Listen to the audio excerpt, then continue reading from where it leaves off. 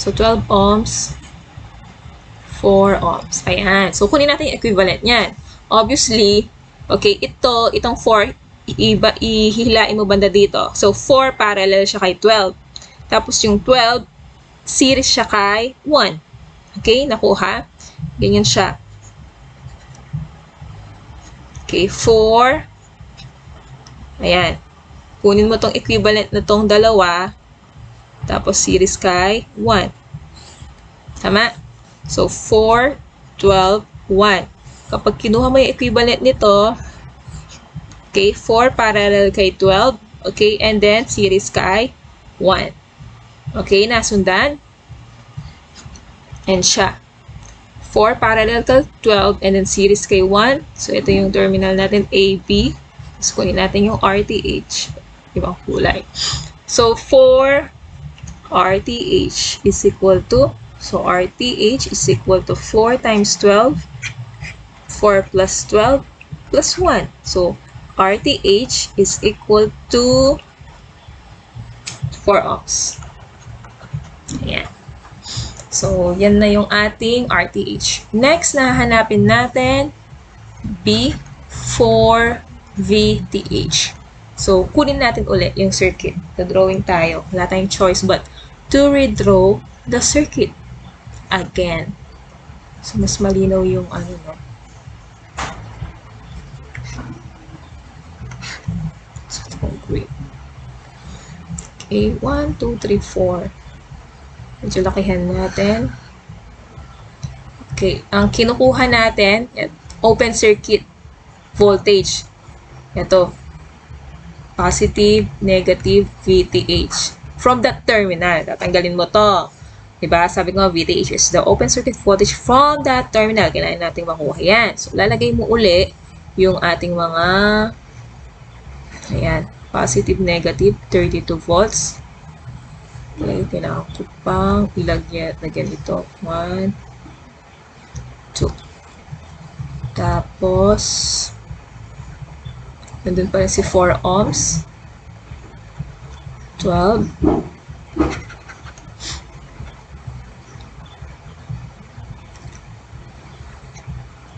Tapos, meron tayong current source. 2 ampere. Then, 1 ohm. Resistor. Ayan.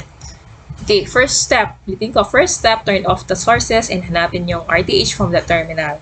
Then, second step, for VTH, balik uli sa original circuit, but, okay, kunin yung VTH. Ito yung kukunin mo. From that terminal, open circuit voltage. So, you can use any other, you can use all. Okay, either dun sa mga network theorems na alam nyo. So, pwede tayong mag-mesh dito, or pwede rin naman tayong, let's say this is I sub 1, and then this is I sub 2. Pwede mag-KVL. Try natin, no? Pwede kasi tayong mag-nodal dito. Madali lang ding mag-nodal. Okay, pwede tayong mag-nodal dito. Okay. Pwede din namang mag-mesh tayo. Okay, try natin. Mesh muna. Okay, analysis. Ano muna yung VTH? Take note, kung open circuit dito, okay, walang dadaan na current kay 1 ampere, ay 1 ohm resistor. Open circuit eh. Naalala nyo yung ano, property ng open circuit and short circuit. Kapag open circuit dito, walang current na dadaan kay 1 ohm resistor. Okay, kaya yung voltage drop dito ay 0. Okay? Wala. Okay. So ngayon, ano yung open circuit voltage equivalent? So, equivalent siya dun sa, okay, titingnan mo ngayon yung kaparallel niya sa 12 ohm resistor. Kasi pwede ano yun eh, pagpalitan ng pwesto. Equivalent ngayon, si VTH, dun kay 12 ohm resistor, okay, multiplied by dun sa current na dadaan sa kanya.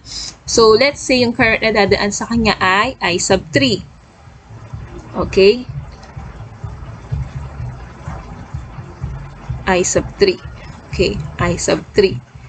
But I sub 3, so kung tutuntunin natin, so I1, okay, sige, ayos ko lang. Tuntunin natin, I1, palabas, tama ba? I2. So, I3, Wait lang. I1 is equal to I3 plus I2. So, I3 is equal to I1 minus I2. Okay, from node A tayo Ayan, o sige. Ulitin ko. Yung I3 natin is from node A, kung tayo dyan, maggagawa tayong equation ng KCL, I1 entering positive minus I3 leaving minus I2 equals 0. If we want to get I3, okay, I3 kailangan natin. Lipat sa kabila, so matitira I1 minus I2. So, I1 minus I2. Ayan. So, VTH is the 12 ohm resistor multiplied by the current that will pass through it, which is I1 minus I2. Okay, paano natin makukuha?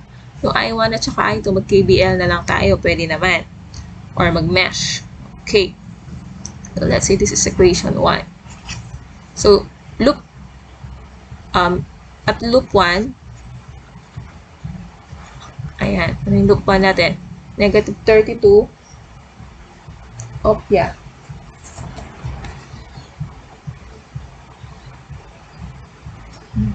Negative 32 plus, okay, negative 32 plus 4, 4 plus 12, diba? 12, 13, 14, 15, 16. 16, I1.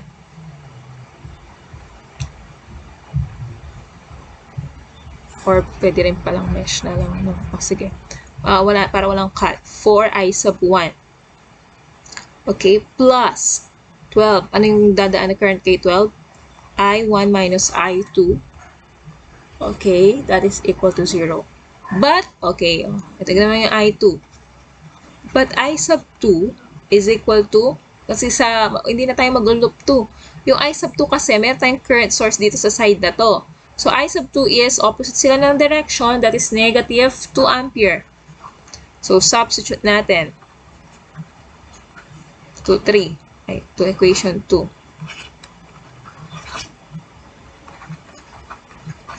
Substitute natin siya. Makukuha natin yung I1. We have I1, we have I2. Makukuha natin yung open circuit voltage. Okay, wait lang. Ito yun, no? Medyo, alihin natin. Oh, yan. Okay, given pa rin yung circuit natin. Okay, ito kakopyahin ko lang. So, negative 32. Ay, ito tayo. Negative 32. Okay, plus 4I1 plus 12. I1 minus I2 equals 0. Tapos, since I sub 2 is equal to negative 2 ampere, substitute natin, negative 32 plus 4I1 plus 12. Okay, let's say I1 to, okay, minus 12 times I2, kasi distribute ko na, negative 2 equals 0. Okay, so now we will evaluate negative 32 plus 4I1 plus, okay, this is 16. I sub 1, so negative, so that is positive 24 equals 0. And then 16 I1, so transpose sa kabila magiging positive. Ito naman sa kabila magiging negative. So 16 I1 is equal to 32 minus 24, that is 8. So I1 is equal to 8 over 16. So this is 1/2. Tama? Or that is equivalent to 0.5 ampere. Okay, since dito ko na nalalagay. Since VTH is actually the voltage drop across the 12 ohm resistor. So this is I1 minus I1 minus I2. Yung nakuha natin kanina na formula. Ayun o, VTH is 12 I1 minus I2. Okay, so VTH, what is I1? 0.5 minus I2 is negative 2. Tama? So, Negative 2. So, positive. VTH is 12 times 2.5. So, that is 30. Tingnan natin. 12 times 2.5. Okay, 30 volts. Tama. 30 volts. Ayan. Kailangan natin to. Oops. Yung RTH natin kanina. Yung RTH natin kanina. RTH 4. Ayun. 4 ohms. Okay, so we will draw now our equivalent, Thevenin equivalent circuit. So, ito siya. Letter C, lagay mo. Thevenin, hello. C, Thevenin equivalent circuit. Ayan, gawin natin.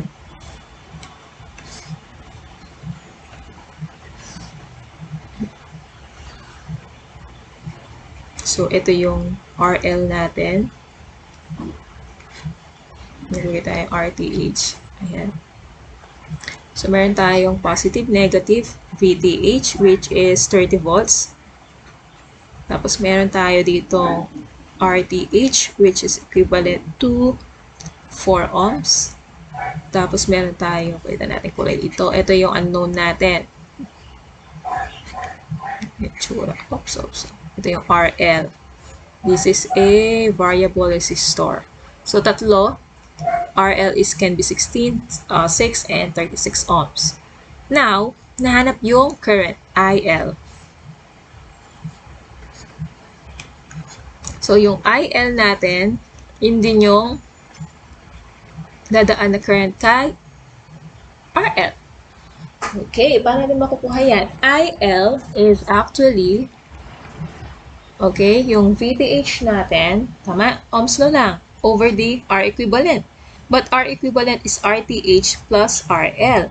So for A, if RL is equivalent to 6 ohms, we have VTH. VTH is equal to, what is VTH? We have VTH, so I sub L is, okay, if RL is 6, so that is 30 volts over RTH, 4 plus 6 ohms.